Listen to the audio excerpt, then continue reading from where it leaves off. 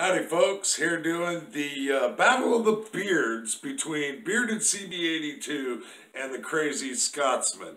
I had to take a poll in order to be able to get some idea what everybody thought about this one, because the fact of the matter is, I'm going to show this picture again.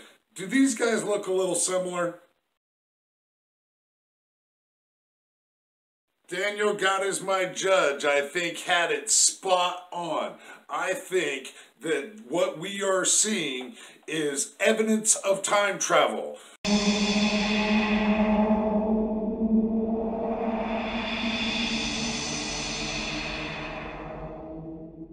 If you look at the younger Scotsman and the more experienced Bearded Seabee, it just literally looks like evidence of time travel. Check it again.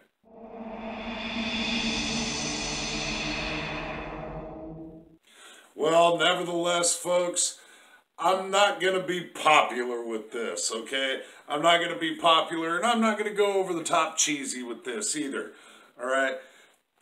As of the recording of this video, as of right this moment recording, currently, the Bearded Seabee 82 has 38% and the Crazy Scotsman has 61%. Doesn't add up to 100% though. So I'm not quite sure how that worked out. I'm not sure if the voting system was flawed, the poll was flawed. I really have no idea. What I am going to say though is that if you want to consider the Crazy Scotsman the winner of this Battle of the Beards, due to him taking 61% of the votes, then do such that.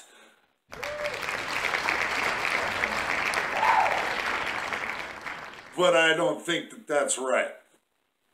I think, just my opinion, the Bearded Seabee took all the categories, every single one of them.